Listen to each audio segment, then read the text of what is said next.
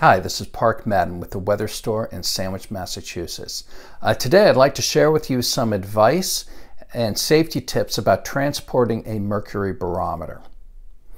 Now in the Weather Store I actually sell a couple different types of barometers. There are the aneroid barometers like this, the mercury barometers like that, and also digital barometers. Now, why does a mercury barometer need more care than an aneroid barometer? Well, let me explain. So an aneroid barometer like this, or a digital barometer, is a mechanical piece. It doesn't contain any mercury. There are no fluids in it, and I can hold it like this and use it and demonstrate and wave my hands with it, and it's going to be fine. I can ship this, I can turn it upside down, and it's going to be fine. It uses a aneroid chamber and springs and gears and levers to measure air pressure. Now, a mercury barometer is actually an older technology, and this is going to be a liquid metal, and I'm picking up a barometer here that contains mercury, and if you look carefully in there, you're going to see a tube in here and the mercury is pumping up and down because I'm moving it around. Now you can also see that I'm not really handling it or waving it around that much. I'm actually making slow, steady movements, and yet it's spinning around, pumping up and down, I'm sorry. And what I'm going to do now, I'm going to show you, is I'm going to tilt it onto its side like this. And actually, as I tilt it onto the side, you might be able to hear it. Okay, that little clicking noise, that is actually the top of the mercury column hitting the glass tube. Now this is about 32 inches in length, and at the bottom there's an open end on it. Open meaning that if I were to take this and lay it flat or even further, mercury could spill or a bubble could work its way up into the column. Both are bad situations. So what we're trying to do is we're trying to keep our mercury barometer, ideally it's hanging on the wall, or when we're transporting it, we're holding it at an angle. Now the reason for the angle works is because mercury column needs about 30 inches for it to accurately measure the air pressure, given a little space at the top for fluctuations in pressure. If we tilt it, we're actually shortening that height, and it's forcing that column up to the top. When it's at the top, it's less likely to move.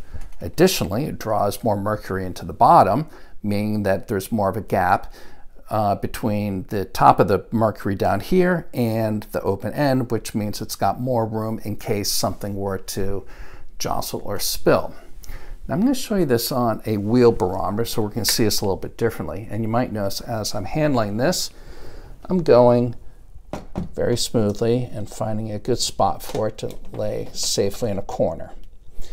So now I'm going to pick up a wheel barometer. And as you can see, slow, steady movements. I'm going to tilt it onto its side, and we're going to open up this case. And in here, you're going to see a full column of mercury. And at the top, as I'm holding this up and down, you should be able to see that pumping up and down. Now, if I lay it like this, you hear that click? That means it went all the way to the top. Additionally, the bottom end, where the mercury comes around the bottom and opens up, that is open at the top, and because it's on angle, it's drawn down as far as possible. So we're going to keep this at a 45-degree angle. It's the best way to transport it. Additionally, you can, on that open end right there, put a little cork in there, and that might help slow down that pumping motion because it's restricting air from going in, and also would catch any mercury that might spill.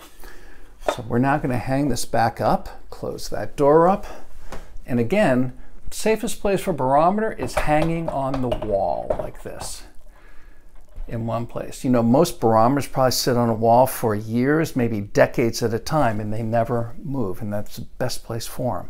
However, there are times that we need to move a barometer. Maybe we're moving or changing location, redecorating, maybe you're selling one or you're buying one. These are all instances when a barometer needs to move. So what I've talked about is really just moving a barometer, just moving it from point A to point B, a short distance. Now, if you have to go a longer distance, there's a couple other things I want to give you some advice about. If you're coming by car, maybe you're bringing a barometer to me, or I've sold one, you're taking it away.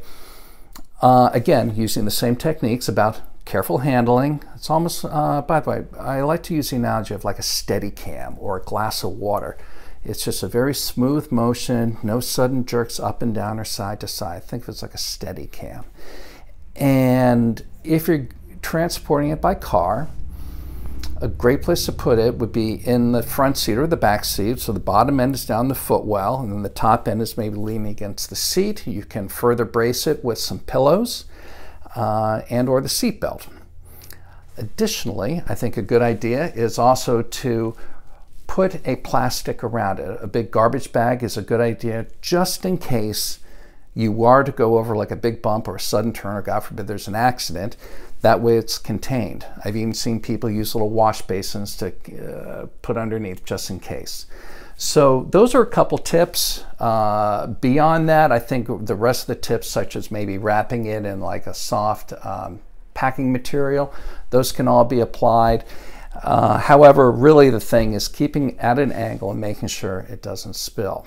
Now, occasionally, people want to buy a barometer or ship me a barometer from a longer distance. So I want to talk a little bit about that. The major shipping carriers will not accept mercury. It's a hazardous substance. You can understand why. It's very corrosive. Last thing they want to do is to deal with a spill that's on, let's say, an airplane, because mercury and aluminum do not mix very well. So there are big fines and penalties if you do ship. So, you know, let's just not even consider that. The only way to transport a barometer a long distance is to use a courier. Now, that could be a friend, it could be a person that you know that's traveling from point A to point B. We're on Cape Cod, and we've actually shipped barometers out to the West Coast successfully. Sometimes people are traveling and they know they're coming up. Sometimes I'm traveling and I've been able to make a delivery.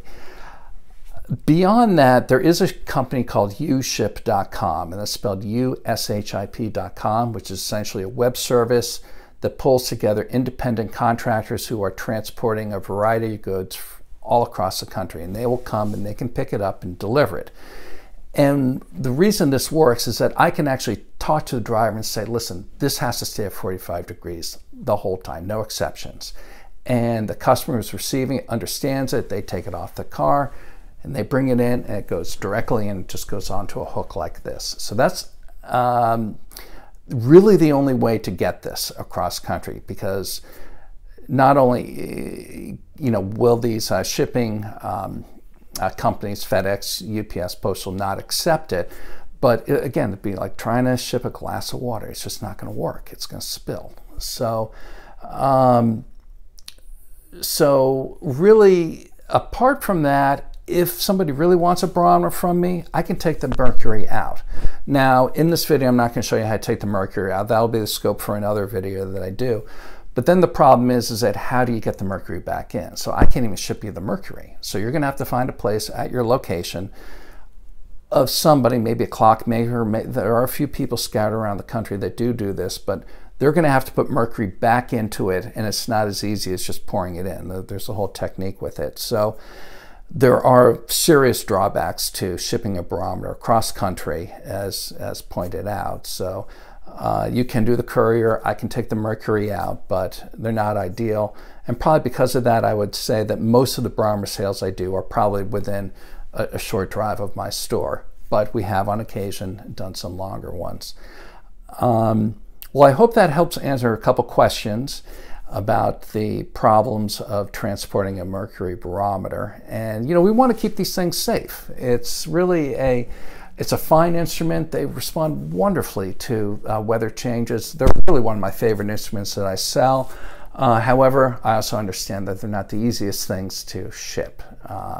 And certainly if it is spilled, or you do get air pockets in there, bubbles in there because of mishandling, the barometer will not work anymore. It just won't respond. It needs to have that straight, thick column of solid mercury that's pumping up and down with air pressure. So if you do find yourself in a situation where your barometer is not working, fortunately you'd be close enough, we'd be happy to help you out with that.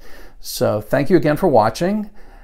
Please leave any comments or questions you have down below, or you can always reach out to me directly. I can be found at theweatherstore.com, or if you find yourself on Cape Cod, We're at 146 Main Street in Sandwich, Massachusetts. Thank you again for watching.